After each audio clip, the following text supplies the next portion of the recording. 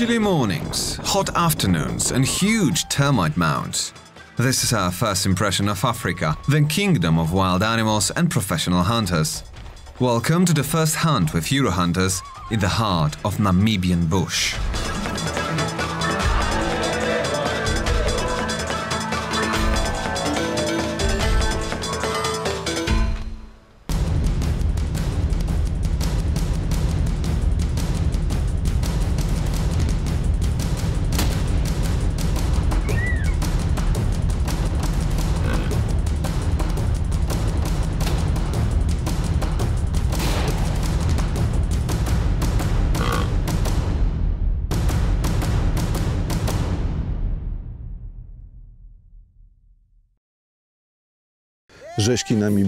We are greeted by a fresh Namibian morning, so I welcome you to the next episode of Euro Hunters program. We're going hunting.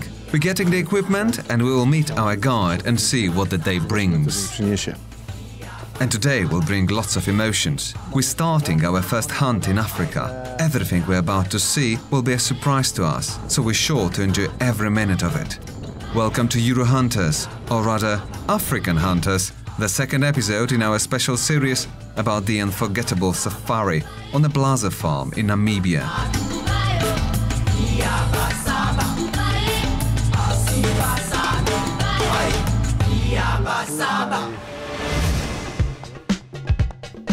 After the first day at the shooting range and a small scouting of the area, it's time for a real test of our skills in the wild African bush. At the beginning, we're getting the equipment, and then we'll meet in front of the main building. Apart from the hunters, we take with us a box of drinks, a spare wheel and a sniffer dog.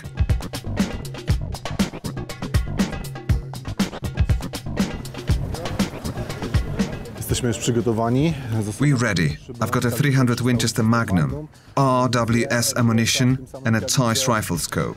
The car's waiting and so is the dog, and the guide of course. I hope he'll take us to the place where we meet the desired oryx.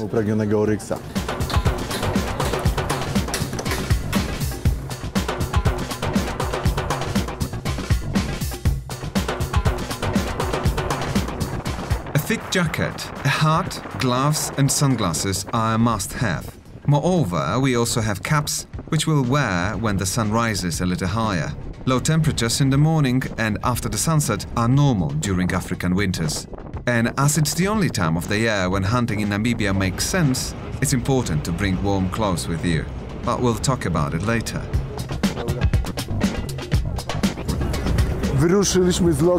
We've left and we're driving a convertible truck.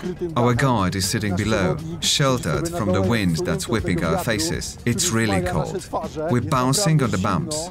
Generally speaking, extreme driving. It's good I took this warm hat with me.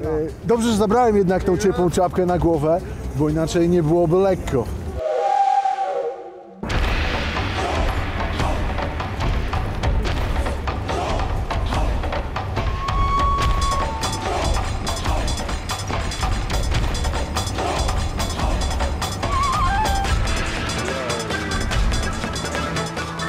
We haven't traveled far when a springbok herd appeared. Before leaving the no-hunt area, professional hunter is checking the wind.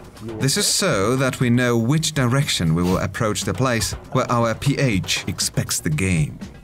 The local antelope are extremely skittish, so we leave the car long before reaching the hunting spot.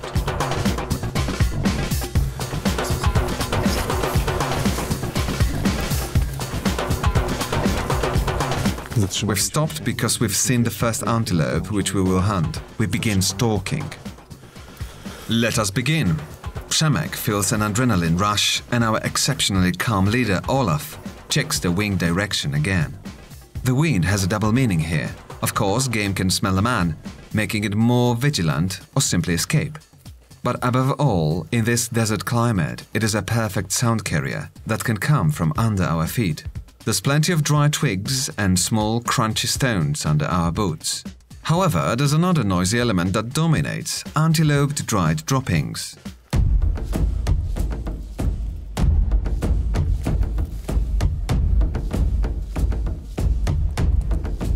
After a while, our guide spotted something among thick bushes. Although this time of year the trees are mostly leafless, Their dense branches often prevent effective identification of a target, and without that, there's no way to shoot. This time we have to give up and try to get a little closer. Now we have to move very quietly. We walk in a single file to be less visible to the animals gathered right in front of us.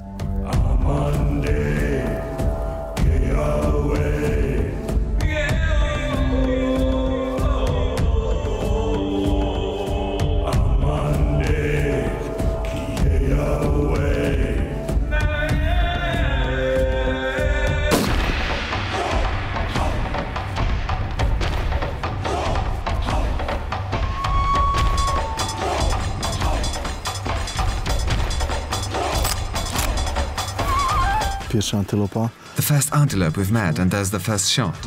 I could see she got hit. Now we have to wait a little. 300 Winchester Magnum is doing well, but we will get a dog and then approach it. It was a 100 and 140 meter shot. Emotions on African soil. 140 metrów.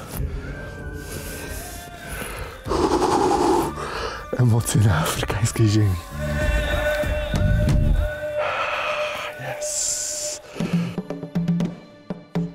It's time to get even deeper into the bush. The shot looked good, so we hope that we won't need to look far for the first African kill of Mr. Reporter. It was far away from the road, but as soon as we find the antelope, our assistant will go after it by car. But it's time to search the area. Our dog will come in handy.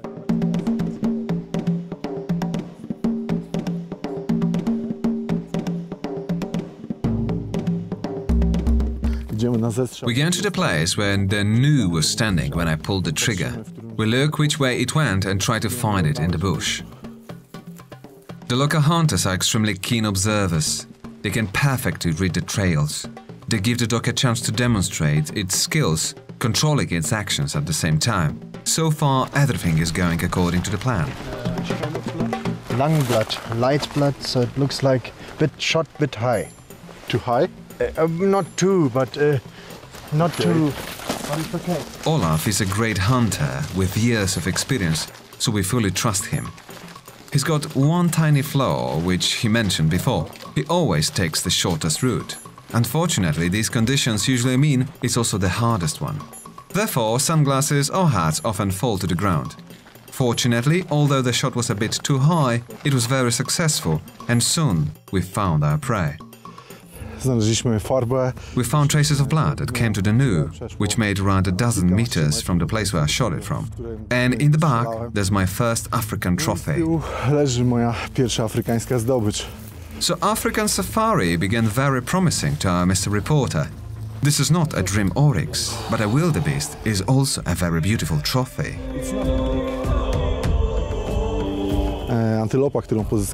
The antelope which we shot is not an old specimen, but our professional hunter decided that we could shoot it. It's about 3 years old.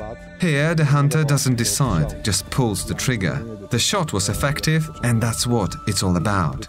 Once we get the green light to fire, there's no time to hesitate. We do this effectively, so as to kill the animal as quickly as possible. Mamy strzelać, nie możemy się zastanawiać, robimy to skutecznie, tak żeby zwierzę maksymalnie szybko uśmiercić. Thank you very much. Dashboard. Dashboard. Thank you. To było bardzo szybkie polowanie. It was a very quick hunt. It's been just half an hour since we left. Udało się szybko dojść naszą zdobycz.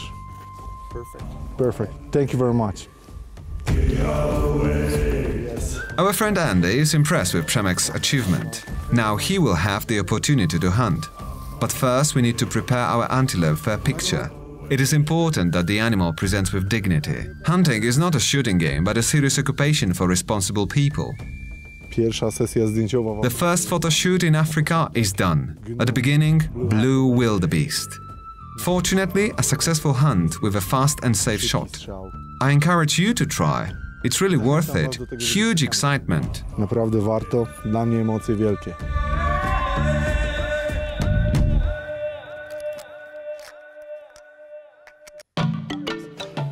Rozmawialiśmy z przewodnikiem o tym, jak... We talked to our guide about how to shoot in Africa. Some European hunters shoot at the neck. However, it's a dangerous shot because all the vital organs are located very low in the oryx body. And a high shot might not be an instant kill. We shoot at the so-called empty part. An oryx goes on. All animals in Africa are to be shot at the heart and lung area to stop them as quickly as possible. There's no time for stalking for too long. Besides, in the area where every single plant has thorns, it's not the nicest and safest thing to do. Nie jest to najprzyjemniejsza i najbezpieczniejsza sprawa.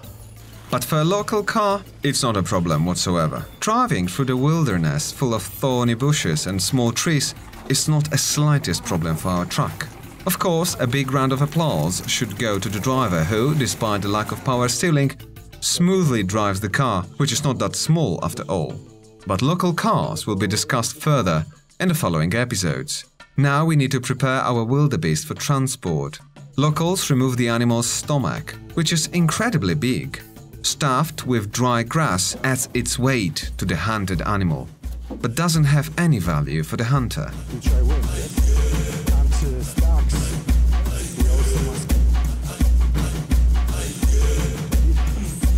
Robi się na tyle już ciepło, że trzeba zdjąć. It's getting warm enough to take off some clothes, as it will get very hot soon. I won't be needing this hat, only shades and a cap. And I definitely need to get rid of this too. Trzeba zdjąć te kilka warstw, żeby było przyjemniej. Whether it can be nice at all in the African sun, we're about to find out in a while. As for now, it's still below 20 degrees, but as we'll be getting closer to the noon, the thermometer will show 30 or so. In these conditions, it's extremely difficult to find shade. One can cool down only while traveling by car.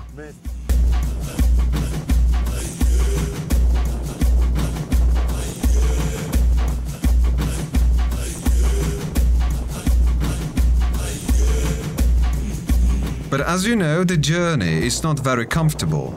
But it's no flaw of the hunt. On the contrary, we think it's good fun.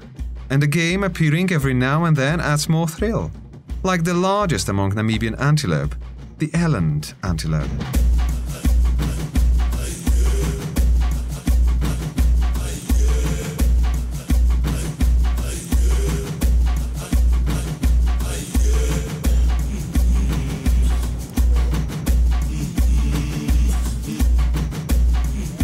Schodzimy z samochodu, żeby podejść kawałek. We're getting off the truck to walk a bit. We've seen antelope, so maybe somewhere in the distance there's also oryx. This time Andy, who is in my team, will be shooting.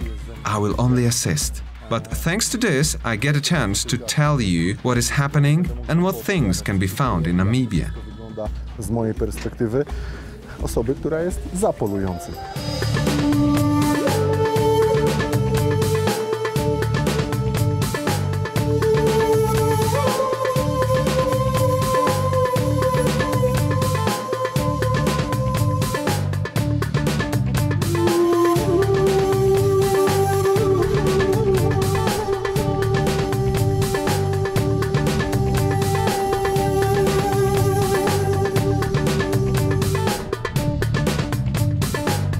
But what Africa looks like through Przemek's eyes, and whether Andy will find his game quickly, you will find out in the next episode. See you next week in the Euro Hunters program.